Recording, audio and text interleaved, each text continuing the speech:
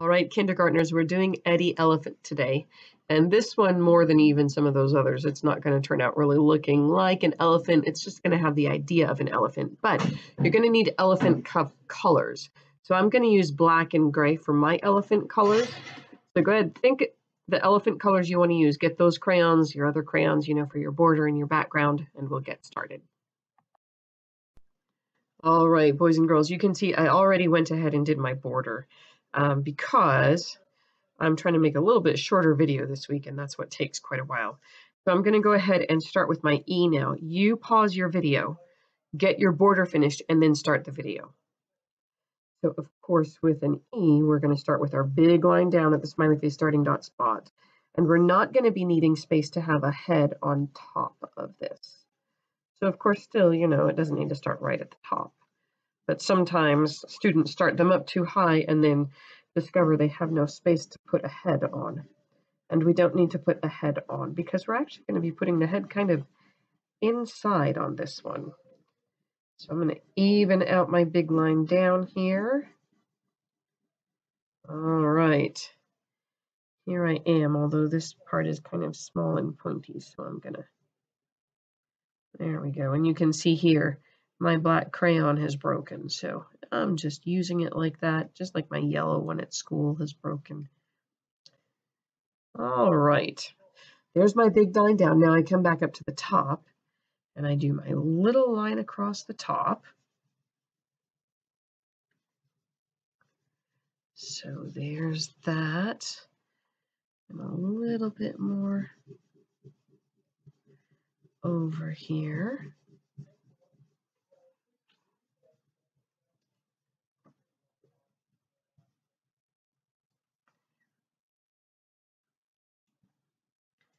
All right, there's my big line across the top. And now, sorry, it's not a big line, is it? A little line. Now I need to do my little line across the middle. So here it is.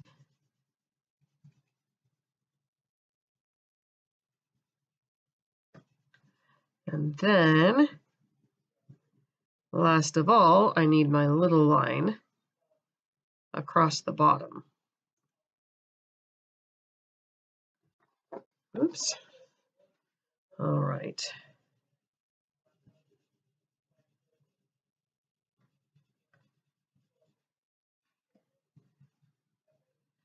Now, you don't have to do black. Elephants aren't really black. But I do black for the letter because I'm going to use gray for the body, and that will make my letter really stand out a lot. All right. Now, the way we're going to do this is to put his head up in here and his belly and his bottom legs here, and these will be his front legs. So like I said, it's not going to be exactly like an elephant. But of course, the most obvious part of an elephant is the elephant's trunk. So we're going to start with that. And I'm going to start kind of up here with his trunk, which isn't, exactly how an elephant goes.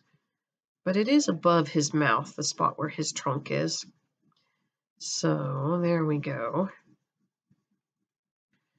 And maybe I'll make the end of it curl out just a little bit. And the very end of an elephant trunk often has a little pink, so I might add in, use my red here and just give it a little bit of pinkish color down there at the end. All right. So here's my nice, elephant trunks are really strong, so I'm going to make it nice and muscly looking. Now the next thing I'm going to do is actually draw in an ear because I want to make sure the ear really is obvious. So, elephants, they have kind of these big floppy ears, right? So here's my elephant ear, and I'm going to go ahead and color that in right now. All right. One lovely elephant ear. And then I'm going to give him kind of a forehead, which is really where, the nose ought to come out from there, and then a little bit of some elephant lips. I'm going to make him be smiling a little bit. I don't know, that doesn't really look, let's see, how can I do this? Maybe like that.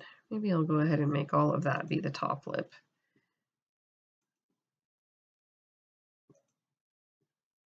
There, does that look a little bit like a smiley elephant? We'll pretend it does. All right, color in his face. I'm going to color in this lip here where I tried and experimented a few different things. And I bet your face turned out looking different than mine. I hope it did. You know, we don't really want to just completely copy each other. We want to be making our own art creations here.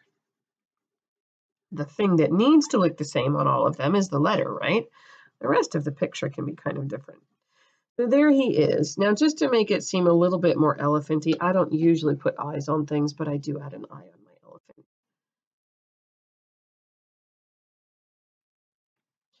There we go. I might even see if I can give a little black dot in the middle there. All right, there's my elephant face. Maybe his trunk should even have been longer. I don't know. All right, now I'm going to give him not a huge belly, but a little bit of a belly, right? Because elephants, they have some tummy on them. And then here's the rest of his bottom foot. And can you see here's his top feet, his front feet, I guess. And then I'm going to color in this part of his belly here.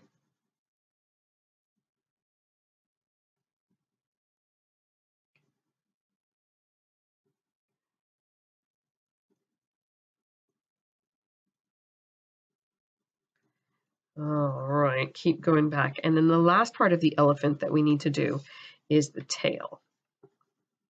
Now, elephants have a tail kind of like a donkey tail or a zebra tail. So, except where a donkey or a zebra has kind of a tuft of hair on the end of its tail, an elephant, you know, they're this great big animal, great big ears, great big trunk, big strong legs, great big body, their hide, their skin is really thick. Kind of like there just wasn't anything left over for their tail to have much. So an elephant tail is not very big. And it comes down to kind of a really thin little point here.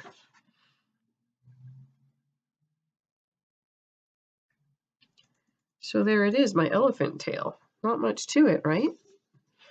Now, I decided for my background, I'm going to use my apricot because I don't actually use this crayon very much. So I'm going to go ahead and start coloring this in. You can see I'm going ahead and doing this really lightly. I'm making sure, and I'm going into my black a little bit. Can you see it smearing just a bit?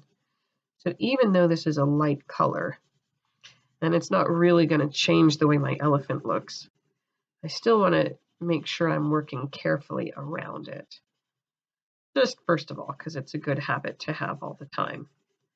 But second, because even, you know, with this, you can still get things off just a little bit. All right, like I said, I'm going kind of quickly here, but can you tell? It's hard to see. If you can take a good look at that, you can see I'm not leaving white spaces. I am checking, and if I see a space where there's no color, I'm going to go back in and I'm going to add some color there. You know, elephants, they're often in Africa. And not all of Africa is a big dry desert. There are parts of Africa that are big jungles.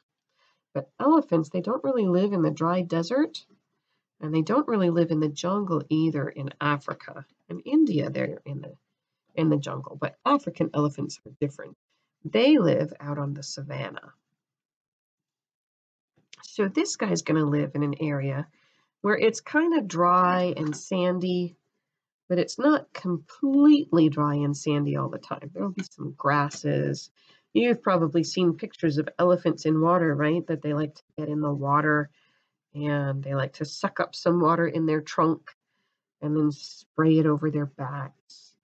Sometimes they roll in dirt even. Those great big huge animals, they get themselves down on the ground and roll in the dirt. So there might even be some little trees out on the savanna where these guys live. Not a lot, but there are acacia trees there. That's what giraffes really like to eat. All right. I am just about done here. Going back and forth, and you can see I'm going pretty quickly, but I'm also really holding my crayon on the side and I'm not pressing very hard at all. So it doesn't turn out scribbly, does it? I'm making sure that all the spaces are colored in, and since I'm coloring really lightly, it doesn't look scribbly. If I were pressing harder, or if I had a darker color, coloring like this might look kind of scribbly. But I have a light color, and I'm not pressing very hard at all. All right. Oh, it looks like I caught a little black there too and got a little smear, but that's all right. Okay, there it is, right? We're not going for absolutely magnificent looking like an elephant, but just a basic idea of an elephant, right? Got the nice long trunk and a big ear, the tail, so we can tell we're looking at the elephant.